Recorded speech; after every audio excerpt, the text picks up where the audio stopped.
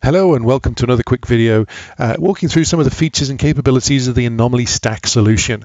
In this example, I'm actually going to look at adding your own intelligence. That's an often overlooked capability here. STAXX is great. We can plug it into a taxi service. We can pull down data from, say, for example, the limo service from Anomali. We can look at the charts, we can look at the dashboards, we can look at the intelligence, we can search up things, we can click through to get further relevance. That's all great.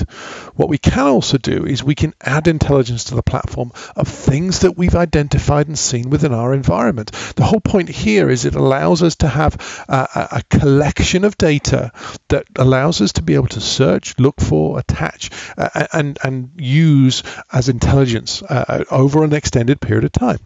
So how do we use it? It's actually very simple. We can use imports there, or you'll see a little tab. We can just pull that out. So I just click that, and we can use the intelligence import capability here. So what do we want to do? Well, let's look at two scenarios. One where I add a file or a specific bit of intelligence, or one where I just paste the intelligence. Now I'm going to do the paste one first. What I have done is I've seen some unusual activity to an IP address within my infrastructure. I've seen it. It's been going on for some time. I had a conversation with my SOC team. They've also indicated that it's also suspicious. So you know what? Let's add it to the platform. So let's understand what's going on. So it is actually a very simple IP address.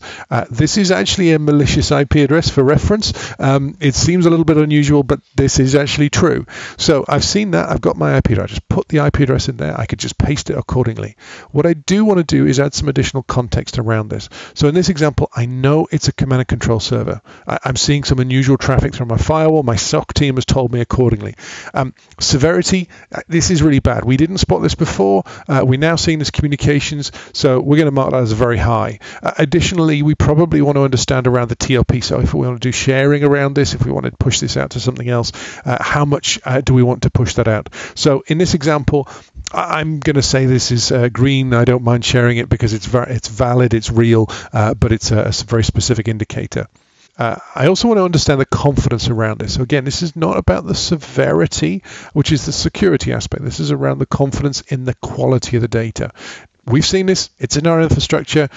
We've seen the unusual activity going backwards and forwards. That's why we've determined it to be command and control. So in this case, we're 100% or 100 confident around this. We probably want to add some additional tagging to this as well. So I'm going to put some additional tag in there. So again, malware C2. We could also put some more tagging in there and going virus variant. For example, we just put some generic information in there, exploit, etc., etc. We can put multiple tags, no issue as part of that. We can hit the import tab. It's then going to ask me if I want to approve this. So in this particular case, we can see the tags. I can see how we did this. I can see the observable command and control IP, 100 confidence, very high, etc., etc. If I am happy with that, I can just hit approve, and it's added to the data as a whole. So every time I do a search for, say, for example, high severity, 100 confidence command and control IP addresses, that's going to come up as an observable in there as well. And of course, what I can do is I can click on that and get some further detail in the Anomali STAXX view. So in this example, I can see that this does actually appear to have some additional data in it. So we can see that this is actually scored within the Anomali platform as a whole within the cloud. We can see this is scored as high. We can see that the confidence isn't great though. When you actually scroll down a bit further, we can see some additional information here. It does seem to be linked to a command and control, but this is linked to a false positive. Now that's interesting. We probably want to be spending a bit more time to discern what's going on here. But you can kind of see the ability to be able to pull the data, stick it in there, score it. We've now got a record of that. We can also see some further details of that and understand what's going on as well. So that's one way of adding the intelligence. So let me jump back to the view here. I'm going to just go back to the dashboard. Of course, what I could do is I can just add the data from a file. So what I can do, for example, I can just actually select a file. So in this example, I actually have an email that was sent as part of, in this example, it's a DHS email with some information around some very suspicious activity within the energy sector targeting a phishing attempt. So I've just saved the email. I just put it into a text file. I can open that. gets inserted into there. In this example, we know that it's a phishing attempt, so let me find fish. We're actually very confident this is very targeted. Again, it's been sent to us as part of that, and as part of that, I'm going to score it high. This was shared with me, so I should be very conscious around how I share this out.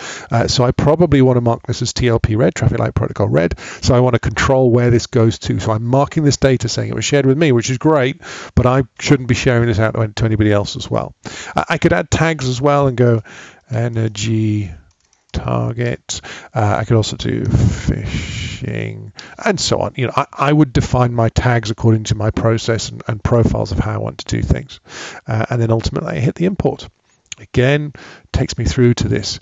Now this is different because I just threw a file at it.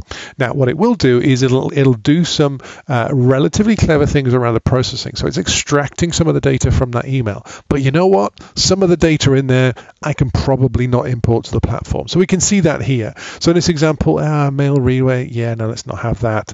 Let's not have that. Yes, it's come from US certs. Let's not have that or that. That's one of the IP addresses. I recognize that.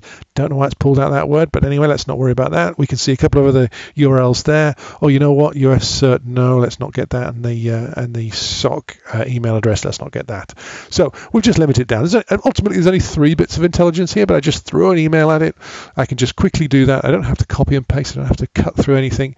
And then ultimately, I can just approve that. And ultimately, I just make sure I tick the particular boxes there if I wanted to push things as well. But I've approved that intelligence and it's in there. In fact, now I also have a record too of what was imported and what they actually pulled in as part of that. So it's very simple. It's very easy.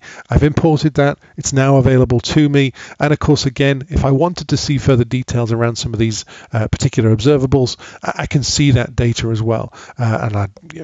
The information's there and it's usable for me. It's just downloading, but you get the idea as part of that. What have I been able to do? Well, I've been able to add data, just copy or paste it into the intelligence that I think is suspicious, then look at further details around things. I can actually import documents, files. In this case, it was just an exported email with a few observables in it that I particularly wanted to see in the platform too. I can also tag that data. I can add further contextual information around things like the severity and the TLP, so the sharing aspects. And then ultimately, if I wanted to further dig down on these particular ones too. What we're trying to do is maintain a package of intelligence or a thread of intelligence that we're building up over time that we can add to the platform. We can dig into further details around that, but we can search it, we can understand it, we can share it if we want to. More importantly, we're maintaining it over time to get a profile. So that helps us understand what's happening, how much are we getting, how this is targeting our organization, and having an understanding around the context around that too. So that's just a very quick walk through some of the import facilities that are available as part of the Anomali STAXX solution. Thank you very much for your time.